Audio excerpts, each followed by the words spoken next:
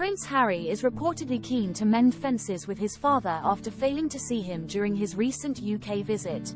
But King Charles simply wants peace, tranquility in his twilight years, according to an insider. Sources suggest that King Charles will always hold a special place for Harry in his heart, but H is not interested in any drama and wishes to spend his later years in peace.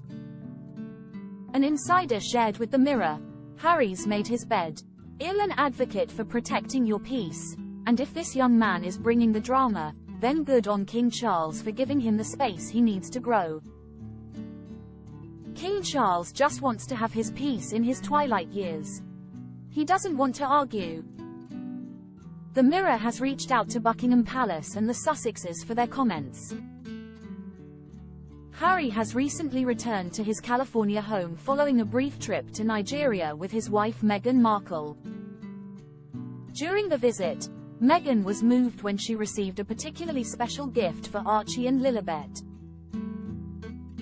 She had previously expressed how much she missed being away from her children on Mother's Day, making the moment even more touching, reports.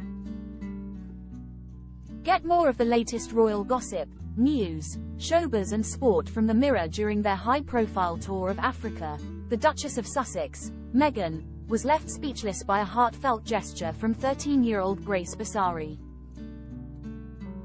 The young girl, who is the daughter of CNN Nigeria bureau chief and senior editor, presented Meghan with two beautifully hand-stitched teddy bears during her visit with Prince Harry. In other royal news, Camilla, Duchess of Cornwall, has made a bold move amidst the ongoing drama with Prince Harry. She announced her own star-studded festival to raise funds for charity this summer. The announcement came during Harry's trip to London, where she revealed plans for an impressive literary festival featuring A-list friends like Helena Bonham Carter.